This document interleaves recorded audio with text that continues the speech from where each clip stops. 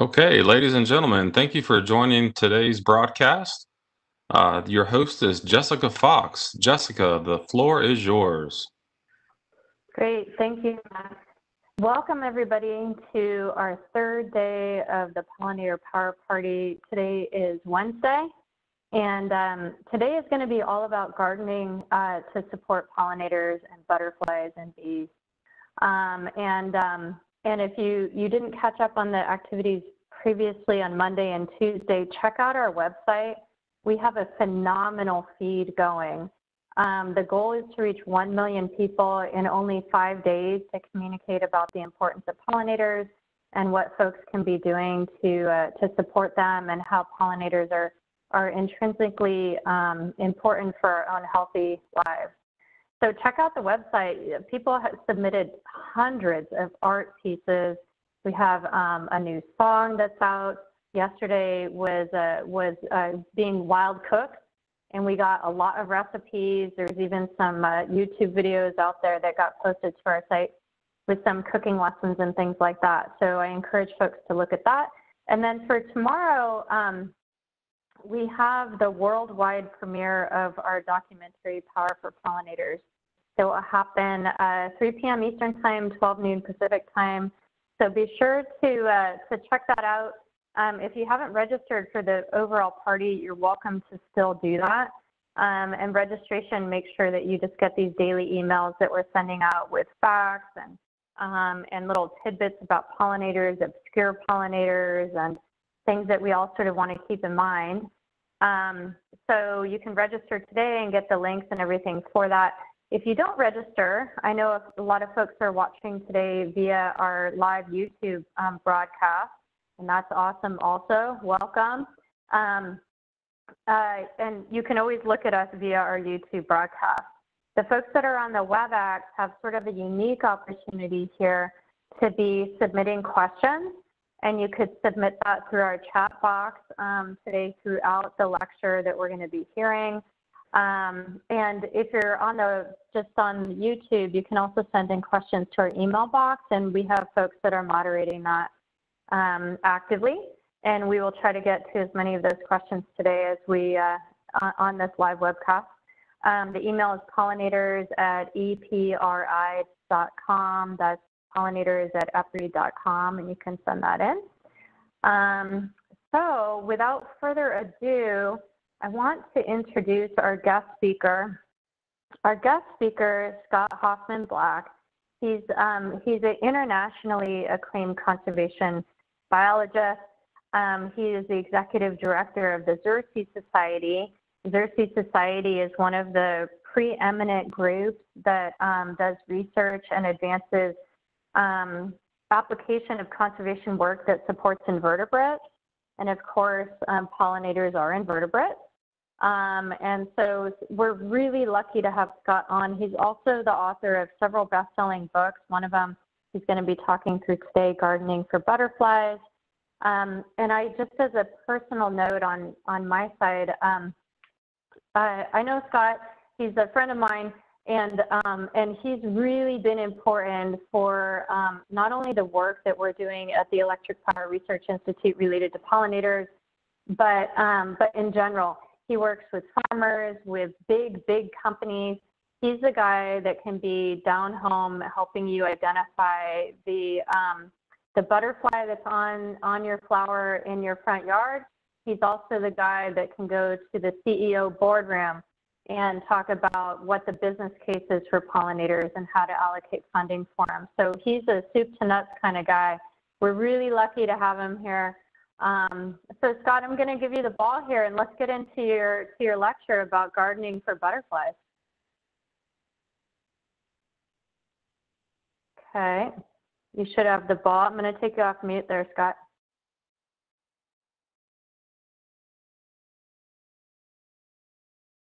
There you go. Hold on one sec.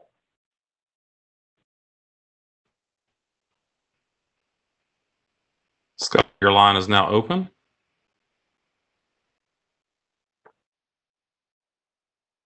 Scott, check your cell phone quick and make sure you're not double muted there.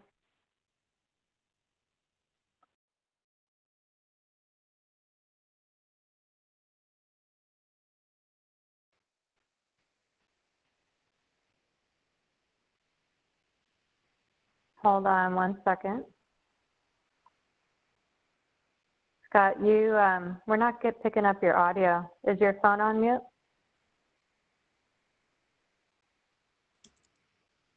I am unmuted. There you go. Oh, okay. You're good to go. Sorry. We got you. Your computer had you locked out there. You're all set. All right. Thanks, Jessica. And sorry for that little technical glitch there.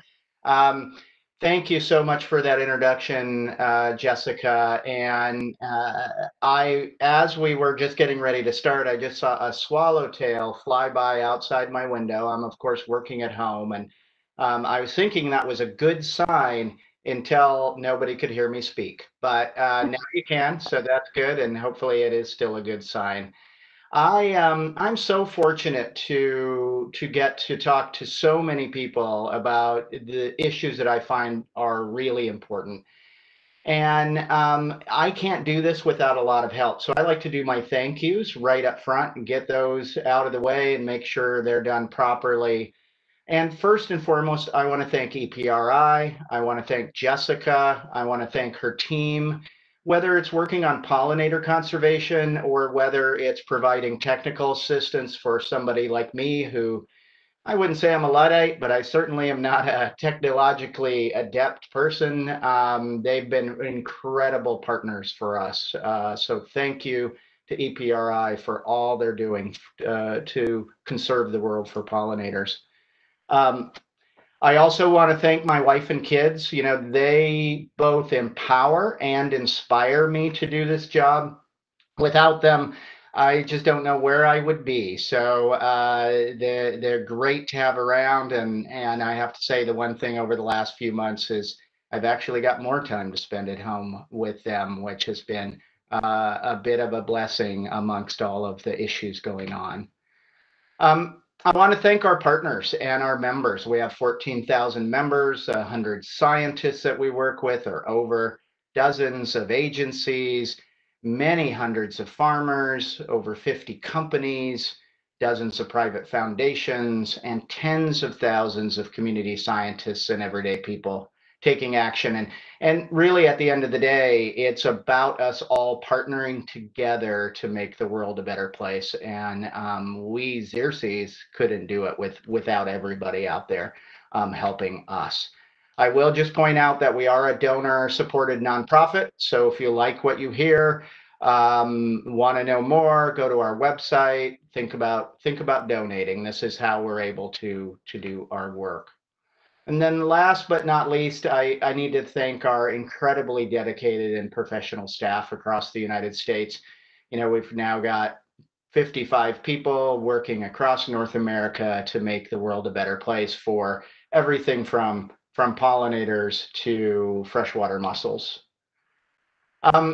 Last, I need to just thank my co-authors. I'm going to be talking about the Gardening for Butterflies book. It was a big lift to do this, and I want to thank the co-authors because they did a great job, as well as Brian Reynolds, whose incredible photos grace this book. Very last, some of you may have never heard of the Xerces Society, and that's how it's pronounced, the Xerces Society. I've heard it pronounced the Xerces Society, but that's not how I tend to pronounce it. We're named after the first butterfly to go extinct due to humans in the United States, the Xerces blue butterfly. And Robert Michael Pyle, who founded Xerces, felt that there should be an organization dedicated to the smaller animals, the sometimes forgotten animals. Xerces has grown a lot since then, but we're still focused on the little things that run the world. So I'm really excited today to talk to you about butterflies. I know a lot of people talk about pollinators and there's a lot of focus on bees. But I started as a butterfly guy. I now work on a broad variety of taxa, from bees to freshwater mussels to tiger beetles to butterflies. But really, I started my life loving butterflies, and really excited to talk to you today about why should you care, and then what can you do for these lovely animals. Well, first, why should you care? You know, butterflies, you might see them flitting around out there, but what are they actually doing, and why are they important? Well, first, to understand that, you have to think about diversity. There's an amazing diversity of butterflies and moths worldwide, over 160,000 species. They're found in every continent except Antarctica, and they fill niches from deserts to mountaintops, providing ecological services. Now, again, when most people think of pollinators, they think of bees, but butterflies are also quite important for pollination. They're not important for our crops. There are really no butterflies or moths that pollinate crop species, or few. But they are really important for pollination in wild areas. And they're likely really important for what we long distance transfer of pollen, which allows for what's called outcrossing. It allows for genetic diversity of plants in the landscape. Bees focus locally because they have a nest locally. Butterflies often are traveling from one place to the other and are able to move that pollen. But it's not just pollination. Butterflies and moths are food for numerous animals. Grizzly bears actually eat a large number, certain grizzly bear populations eat a large number of moth caterpillars as part of their diet. And caterpillars are also a vital food for many types of birds. Many birds would not be able to live out their life cycle without moth and butterfly caterpillars. But it's not just the ecology. Beyond ecology and the ecosystem, butterflies generate millions and millions and millions of dollars, both nationally and for local communities where butterfly watchers go to see butterflies in parks, in natural areas. We also have a lot of places like the Butterfly Pavilion in Westminster, Colorado, who partners with Xerces, and they generate a lot of local revenue for the local community. But unfortunately, even though they're important, even though they're beautiful, butterflies are in trouble. I'm not going to go deep into the data, but wherever you look, butterflies seem to be declining. The UK, England, and the United Kingdom have the longest term data sets for butterflies. They've been monitoring butterflies for probably 100 years. And unfortunately, those long-term data sets are showing really massive decline, 52% decline in abundance at monitored sites, and over 47% of the butterfly geographic range is declining. But it's not just the UK. We've now been able to start to look in the United States through a variety of studies. And I think everybody thinks about the monarch butterfly. Of course, the monarch butterfly is in trouble. The eastern monarch has declined by 80%, and the western monarch has declined by over 99%. But other butterflies are not faring any better. An Ohio study found that a 33% reduction in butterfly abundance over 21 years. And a long-term study in California is finding declines in all butterfly taxa across all of their site. So this is a serious issue, and it's something we definitely need to address. And of course, it's not just butterflies. We're seeing biodiversity decline, and insects are such an important part of that biodiversity. And a study that I worked on with researchers showed that basically wherever we look, insects are declining across the board. What's causing it? Well, it is a real combination of issues. Of course, habitat loss. These animals need habitat to survive. We've got pesticides, which are a major issue for insects. Of course, insecticides kill insects. We've got invasive species. We've got climate change that's overlying all of this. And we've got a lot of smaller things like lights. For instance, turning off your lights at night can really help moths. We've also got land use. And land use and management, interestingly, can be both positive or negative, depending on how you focus on it. So The good thing, though, about butterflies and other pollinators is we can do something about it. These insects are small, they're resilient, and if we take action now, we can really make a difference. And that's what I'm going to talk about now, is how we make the world a better place for butterflies, and in doing so, make the world really a better place for all pollinators, for birds, and for everything else. So interestingly, though, the first step in being able to plan a butterfly garden is really to start to get to know what butterflies might frequent your garden. Um, you can put in a pollinator garden, put in a lot of plants and a lot of bees and some butterflies might come. But if you want to maximize your garden to attract butterflies, you need to think about specific host plants. And I'll talk quite a bit more about host plants in just a minute. But to find out what butterflies you might have in your region, in your area, and might visit your yard, the first step is to find an identification guide and to look up what butterflies you might be able to attract.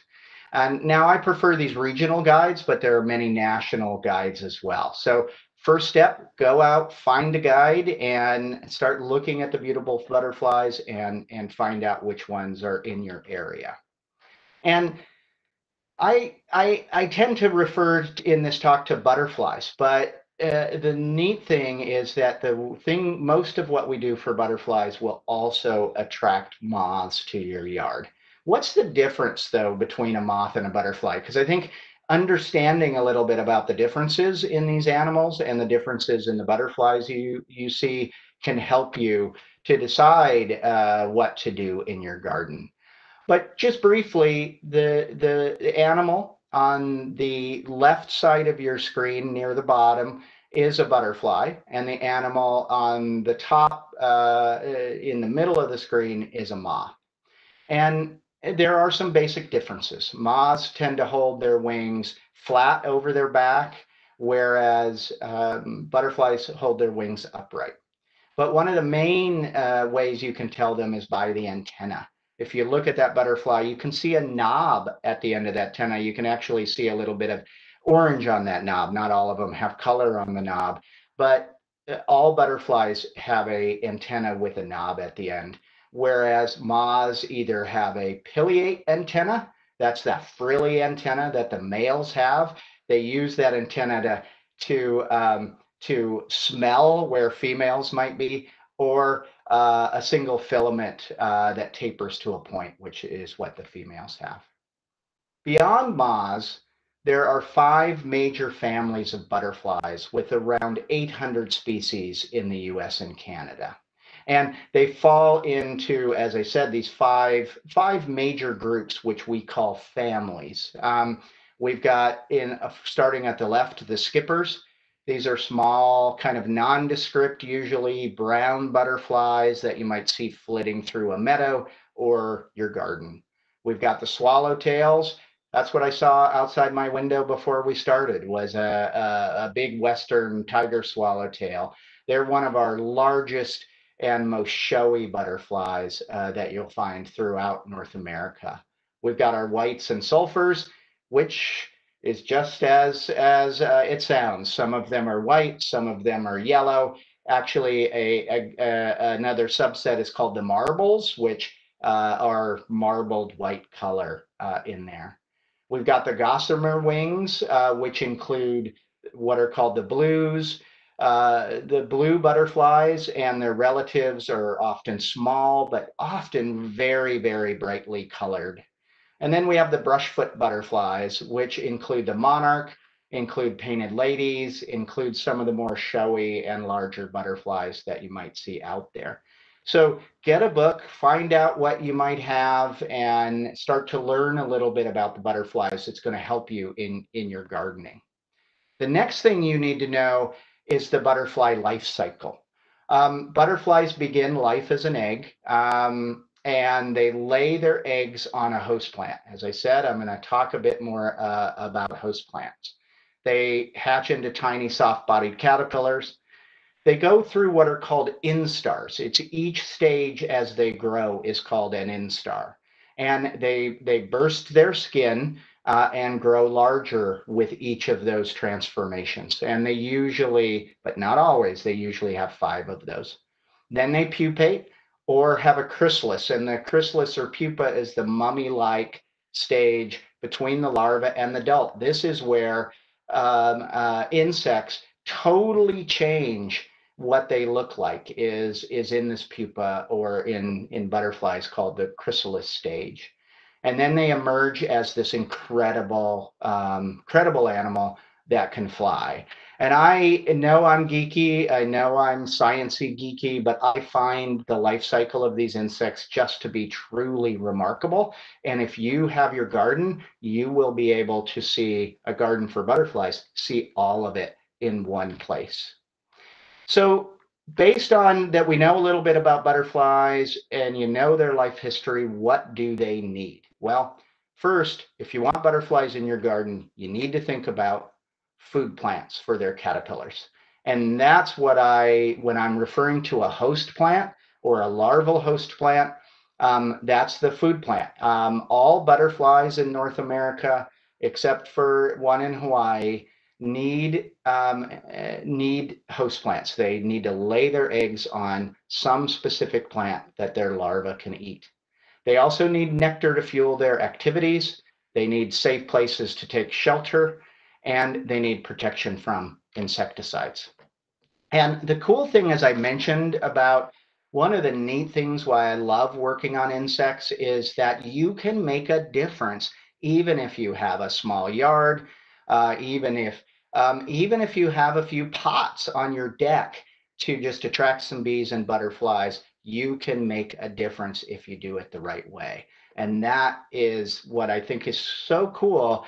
If you plant it, they will come. And if you do it right, you can have incredible diversity in your yard. So as I mentioned, the first thing to think about is host plants.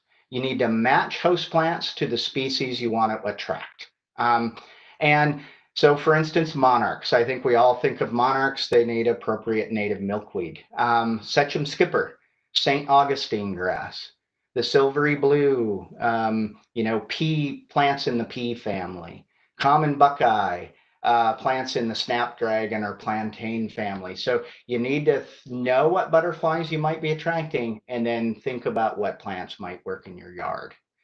It's important to focus on natives because native butterflies have co-evolved with native plants.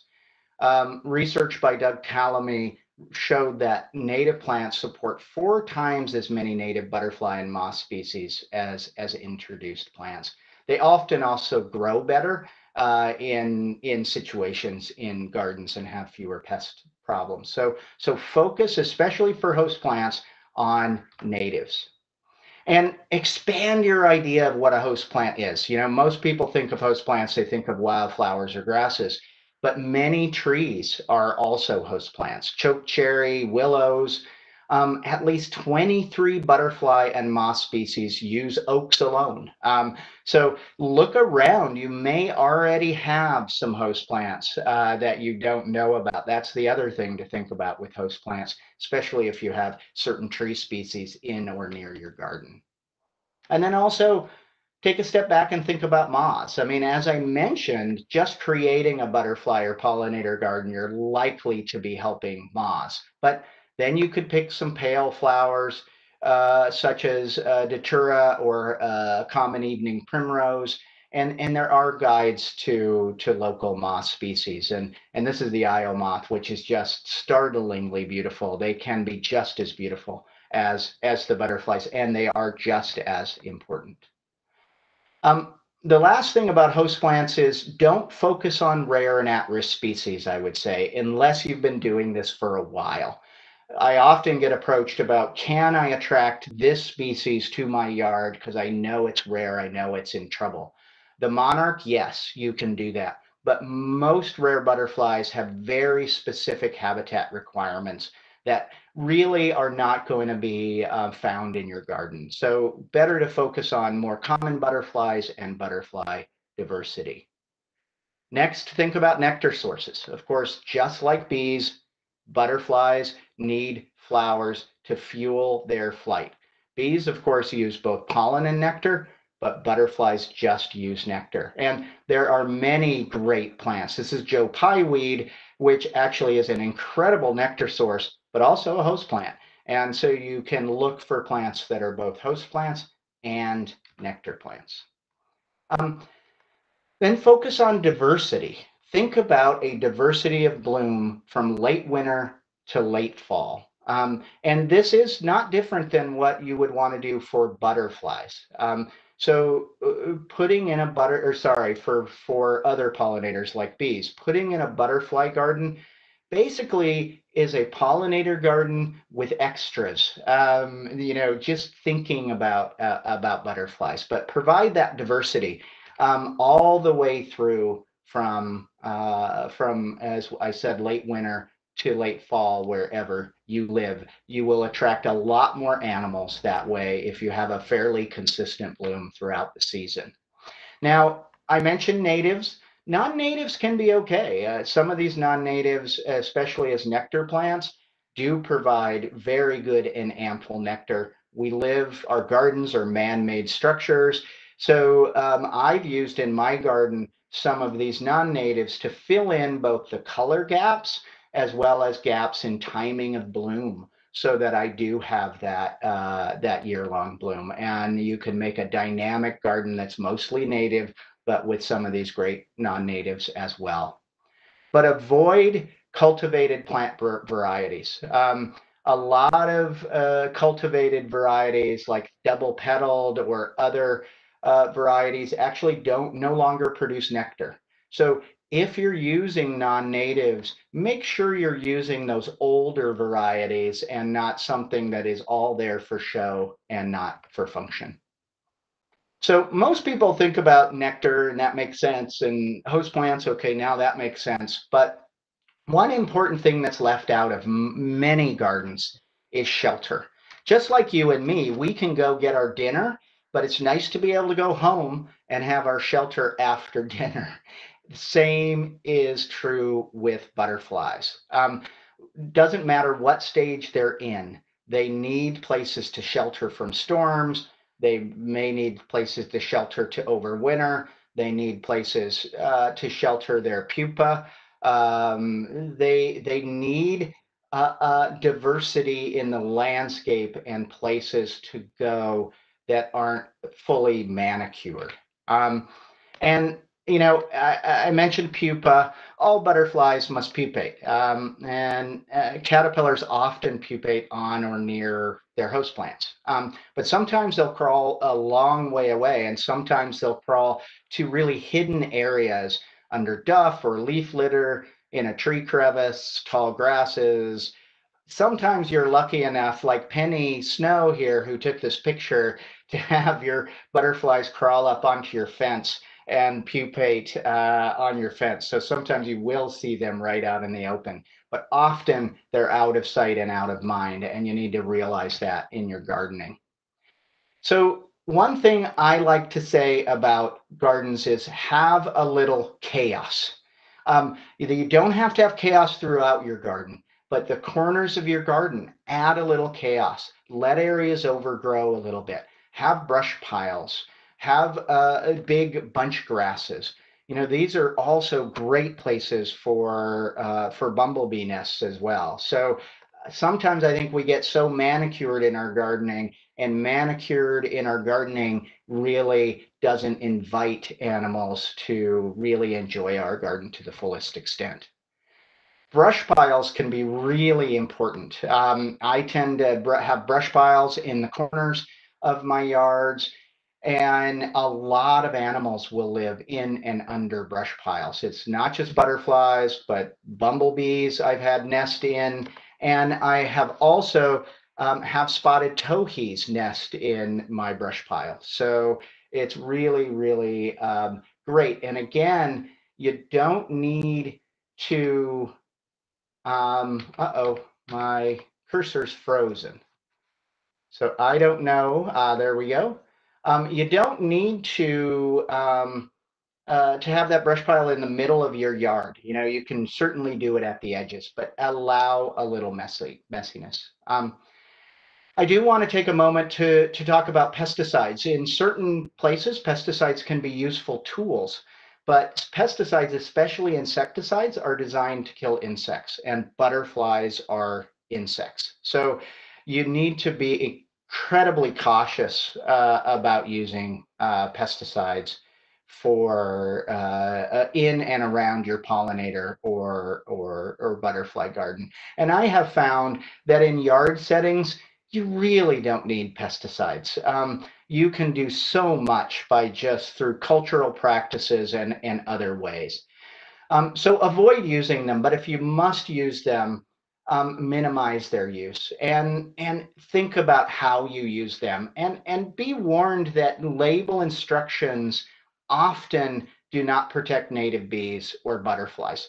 The label instructions are all often designed with honeybees in mind, which is good. We want to protect honeybees, but using them even under label instructions can hurt the animals in your yard.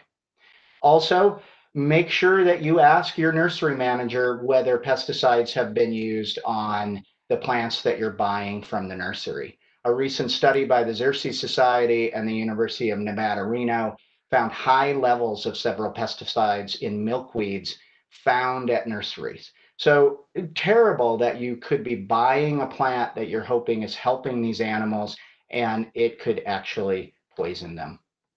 And when you think about pests in your garden, again, you really don't need these products. Focus on healthy plants and healthy soils. Natives help, but pick and remove pests if you have them. That's what I've done all my life. As I go out, I'm in my garden a lot. I see a pest, I pick off and remove it, or I um, use a spray of water. This is just very quick, but be careful about, or careful maybe is the wrong word. Butterfly houses just don't work. They don't attract butterflies. These are sold. Sometimes they can be pretty expensive. Oh, butterflies will overwinter here. I've never had a colleague or anybody be able to document that butterflies use these. Spiders will use them. Other beneficial insects might use them, but I don't want you to go out and pay a bunch of money and think that butterflies will actually use these butterfly houses. So just a few ideas to wrap up about garden design. Butterfly gardens can be designed for almost any space. Small spaces, wet areas like rain gardens are great for butterflies, but so are xeriscape gardens. You can attract a lot of butterflies in a xeriscape landscape. And the southwestern U.S. with our driest landscapes actually has some of the highest diversity of butterflies. And a garden like this, which is one of our partners at Xerces, with a water feature and host plants and nectar plants, can really attract a great diversity of not just butterflies, but bees and other insects and wildlife. And you think of your backyard as a multi-use area. If chosen properly, butterfly host plants, nectar sources, as well as shelter can all be in one fairly small space. Move the brush piles to the edge. But keep some of that messiness. And you can do this in a really quite a small space. And also think about the plants you might already have. As we've got oaks in this yard, which, as I mentioned, are a great host plant for several butterflies and moths. This works for larger spaces as well. You can design butterfly gardens for almost any multi-use space. One thing to think about there are paths.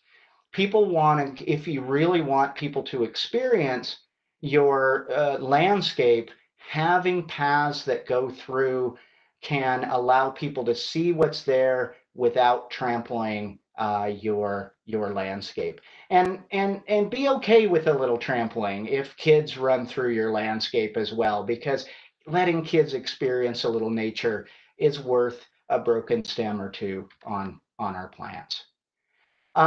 We can do this though in larger landscapes, and some of you may work at facilities or work on power line rights of way and wonder whether you can incorporate butterfly conservation into existing efforts at pollinator conservation or other wildlife conservation, and you certainly can.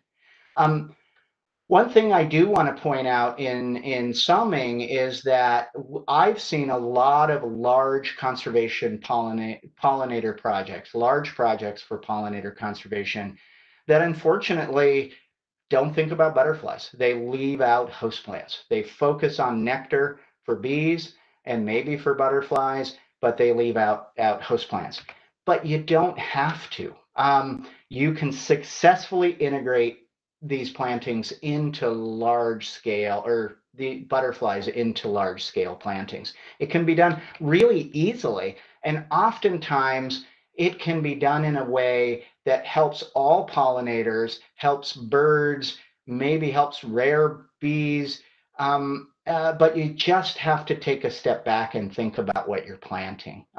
So Xerces really has tried to incorporate into all our materials plants that would be beneficial not just for bees, but for butterflies and for moths as well. So the next time you're thinking of a project, think about the butterflies and think about how you can have an additive effect beyond just maybe the bees that are out on the landscape.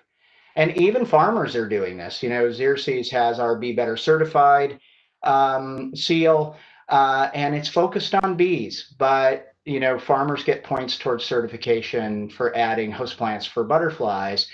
Butterflies don't pollinate their crops, but they're important for ecosystem service. And we've had lots of farmers who are just really excited to be able to support the bees as well as the butterflies. And with that, take the next step. Get a guide, start thinking about what butterflies you might already have or be able to attract. Find a good butterfly gardening book. Of course, I wrote this, so I may be biased, but I think that our butterfly gardening book, it lays out a lot of the ideas, as well as has a really robust host plant list in the back of it. And take that next step. Plant a plant. Also, just in last, don't overthink it. I know some people are like, well, I need to design this before I can start. Get a book, find out 2 butterflies or 1 butterfly, and add that host plant to your existing plant palette. See if you get it. Add some, a little bit later, add some nectar sources, add another host plant. Build your garden over time. That's the way I've done mine, and I now luckily have many, many animals that come and that my kids and I can watch every day. So with that, thanks for taking the time to listen, and I hope you will go out and do some butterfly gardening. Great, Scott. That was incredible. That lecture was just filled with all kinds of information and details. I want to get into it a little bit. On the Gardening for Butterflies book, if you registered for the Pollinator Power Party, 10 people will win through a random lottery to receive a free copy of the book that will have a personalized dedication from Scott in the cover and signed by him, and will be shipped to you.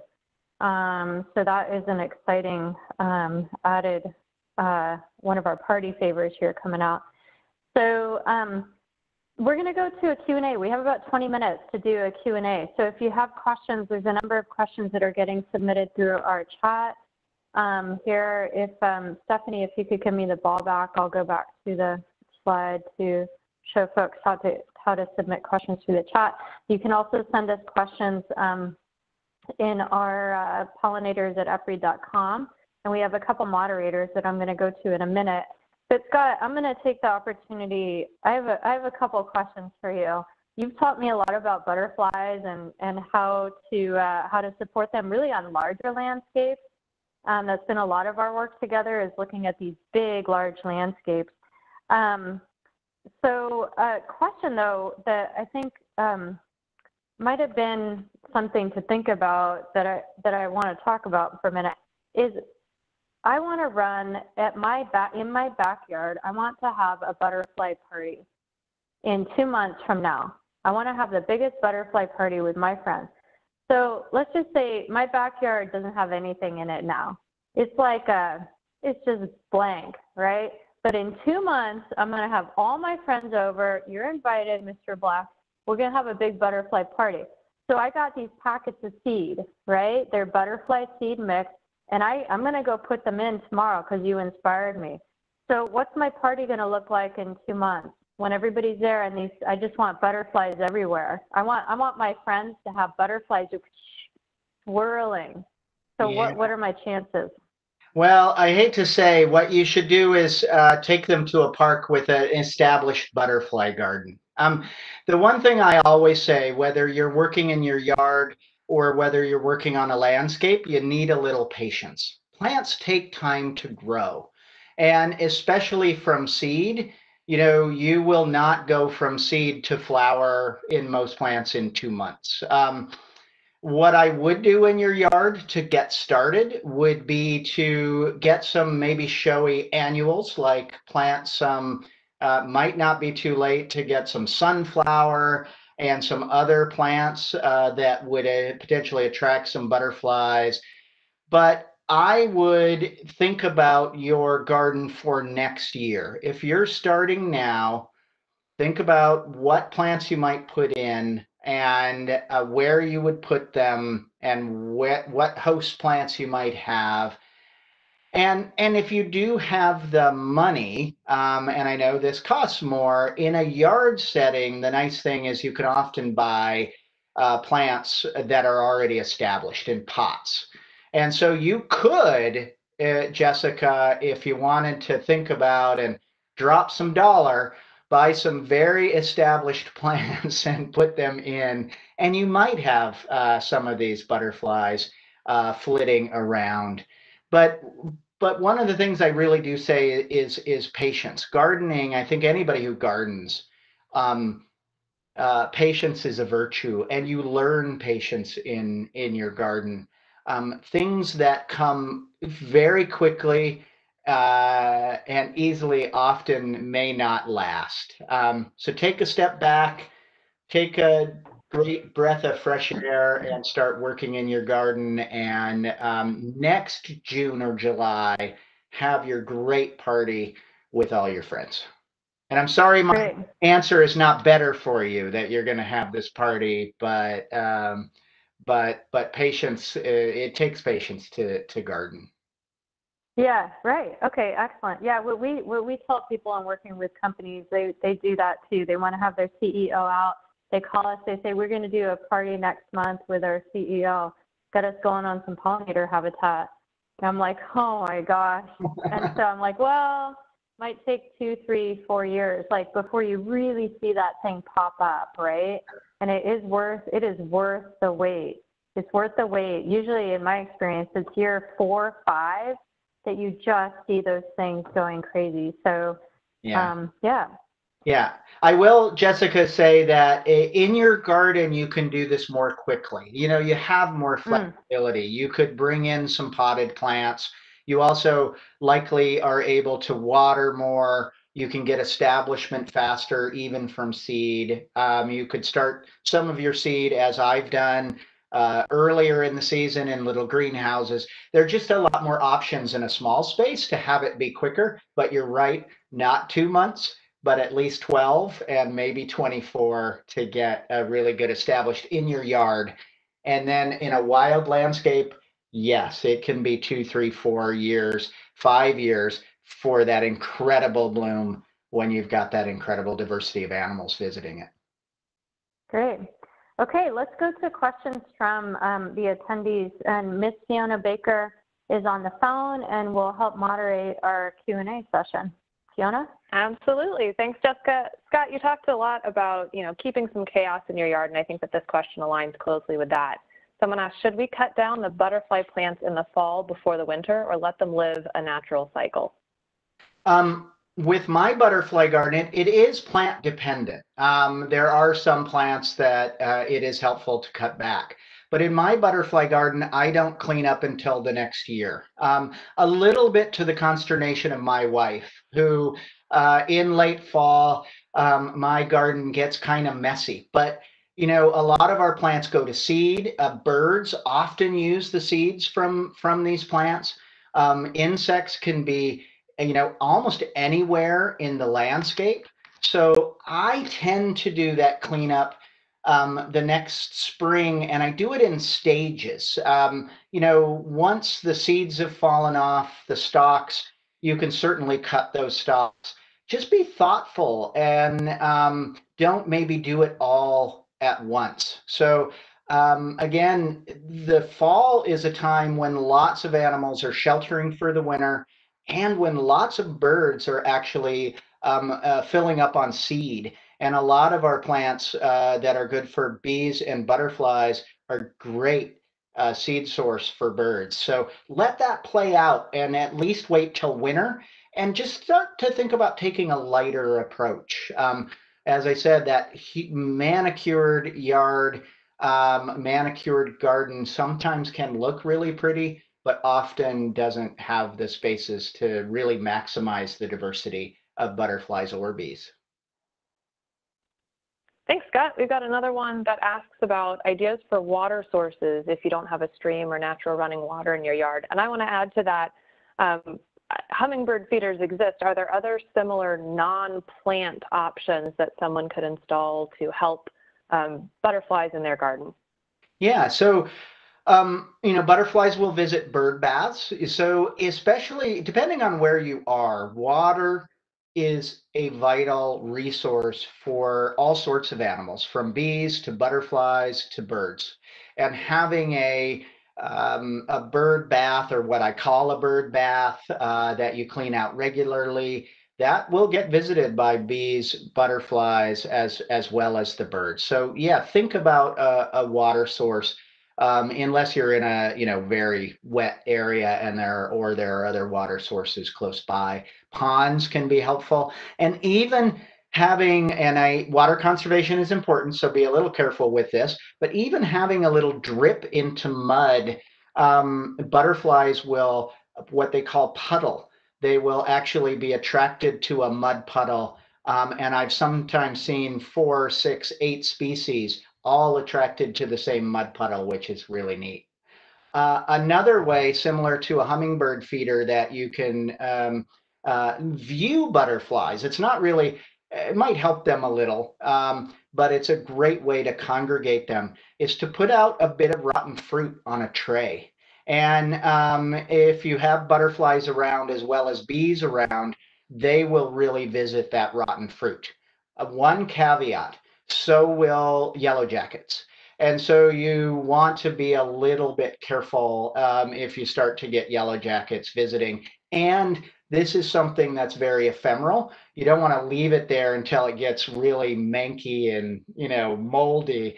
You put semi-rotten fruit out for a day or two, and then you clean it, and then you can do it again. But it is a neat way. I know people that have one right out their window, and they'll just put it out there sometimes, and they'll kind of, Jessica, do it at a party once they've got the butterfly garden, and they may have 2 or 3 species that people can really easily see. Great especially for people who might be mobility impaired that can't get out into the garden.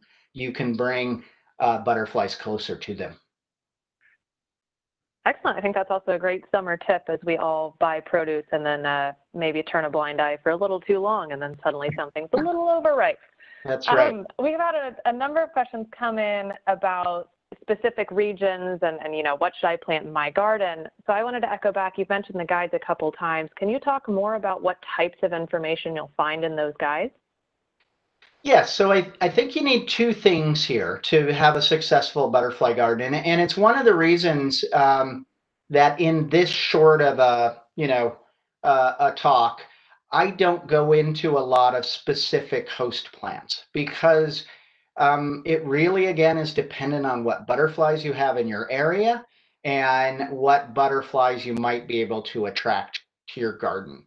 So to me, getting that guide, whatever guide, look up online. As I said, there's some great national ones, but they're often great local guides. I like to support the local folks when I can. Look up, go through and look up what butterflies are found in your area.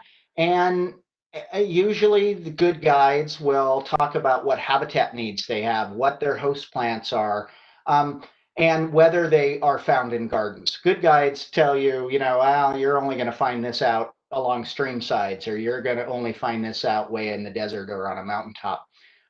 They will almost always say found in gardens, meadows, and focus on the ones in gardens, look at what the host plants are, and go to your native plant nursery and start talking to them about what host plants they might have available. And really, that's the way to do it, because I can give you really broad generalizations, but even at a national level, I think we have 100 different potential host plants in our book. That is a great place to start. We do have host plants that work for a variety. We tried to point out host plants that work for, really weren't the specialist ones that work for a variety of butterflies. But again, it really depends on where you are, what butterflies you have, and a little bit on your garden space, right? And what might fit in with that garden space. And the one thing that I usually always talk about, and it escaped me, is remember that you're planting plants that you hope will be eaten.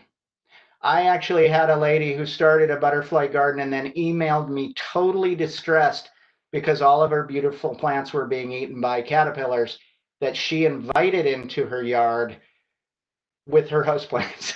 So the goal is to have your plants eaten, maybe not to the ground, right? But the goal is to invite the butterflies in so they lay eggs and have them eat at least part of your host plants. So, that changes the dynamic in your garden. You're not going to have this perfect plant. Your goal is to have a non-perfect plant with caterpillars on it. Hey, Scott, this is Jessica. So, okay, I have to pause. Fiona has a whole bunch of questions in the queue from the audience. So I'm going to jump in just quick. So you talked about host plants, you talked about pollen, and you talked about nectar and flowers. So you said the butterflies don't really eat pollen like bees do, right? Pollen is a really important source of protein for bees. Butterflies don't eat pollen, but they do have nectar. So what is this? So butterflies going around, they're eating their nectar. What's the host plant deal? How is that different from your nectar and your pollen and this host plant? Well, why you keep saying host plant? Yeah, interestingly, you're exactly right. Bees use pollen and nectar. They provision their nest with pollen and nectar for their young, to sometimes the native bees in what's called a bee bread or a bee ball, and they eat that, and it's complex carbohydrates and proteins and things. Adult butterflies have what's called a proboscis. It's a straw that they stick in and suck up liquids. So they can't eat pollen, although there are some butterflies in Central and South America. And I think even there's one species, even maybe up into the very southeast, that at times does eat pollen, but they really are the exception. So the host plant is really vital, because actually some butterflies and even more moths never eat. Butterflies are simply eating so that they can produce eggs, or hopefully small children know what this is, eggs or sperm, so that those, they can mate and fertilize the eggs and they can develop. But the host plant is for the caterpillar.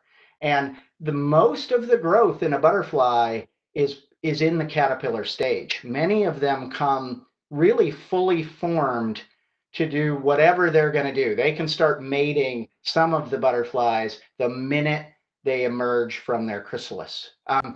But some of them do need to fuel flight, especially our ones that go farther, like monarchs, use a lot of nectar, swallowtails, the ones that fly a lot. So the host plants for the caterpillars, you can't have a successful life cycle without host plants, but a lot of butterflies also need flowers, need nectar to fuel that flight, to fuel their mating. Keeping on the theme of host plants, we had a question come in. You've talked about beneficial uses and multiple uses of different things. Are hummingbirds attracted to the same host and pollen plants as those for butterflies and bees and other pollinators as well? Oftentimes. So the overlap between butterflies and hummingbirds is great. And you can think about it this way. You know, butterflies and moths have that long proboscis. They can go to a plant and stick their long mouth part into flute-shaped flowers. The hummingbirds really like flute-shaped flowers. They have that long beak, they stick their head in, and they're also sipping nectar. So yes, and if you look at any of our resources, the majority of our resources also say whether it's a hummingbird plant. So we have our book, 100 Plants to Feed the Bees. And with each of those 100 plants, we say whether those are important for butterflies and also whether they're important for hummingbirds. But yes, that's the neat thing about a butterfly garden or a pollinator garden or a hummingbird garden is that they are multi-use. Just tweaking it, right? You put in some pollinator plants and, oh, what might hummingbirds use? Oh, they like red flowers and they like red fluted flowers. Let's, put in some of those. Oh, and butterflies in my area like these host plants. We can put in some of those. And you will build a dynamic landscape that attracts an incredible diversity of wildlife.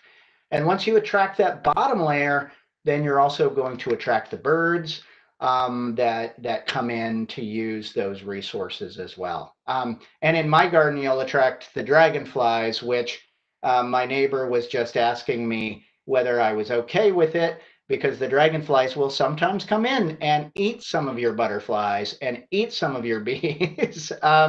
But to me, I'm building this dynamic system, and my goal is to have that system. And if I've got a good enough habitat that dragonflies are actually eating some of those animals in there, I think I've done my part for my little piece of nature. Absolutely. It sounds like you've built a robust ecosystem. If you don't have predators and prey, then there's not much to grow on. One question I think is really important, and you've talked about different installations and pollinator gardens that have been built in different places. What are the economic arguments that you would make as you talk to, utility execs or just board of directors or community, especially if that town isn't necessarily a hotbed of butterfly tourism?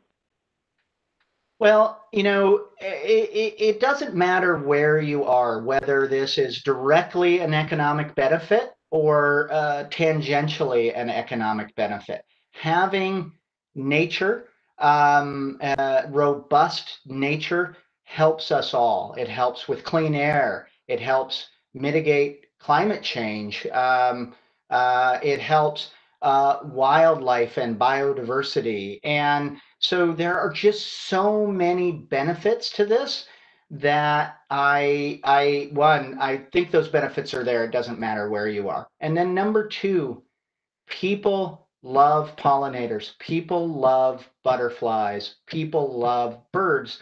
They want to protect them. And if a power company is doing the right thing and able to talk to their constituents about how and why they're doing the right thing, boy, it seems like a direct benefit to me, and can be a powerful argument for making really positive changes pretty much in any landscape. Okay. Scott, we're almost at the end. I'm going to take the last question here. what is your favorite butterfly species?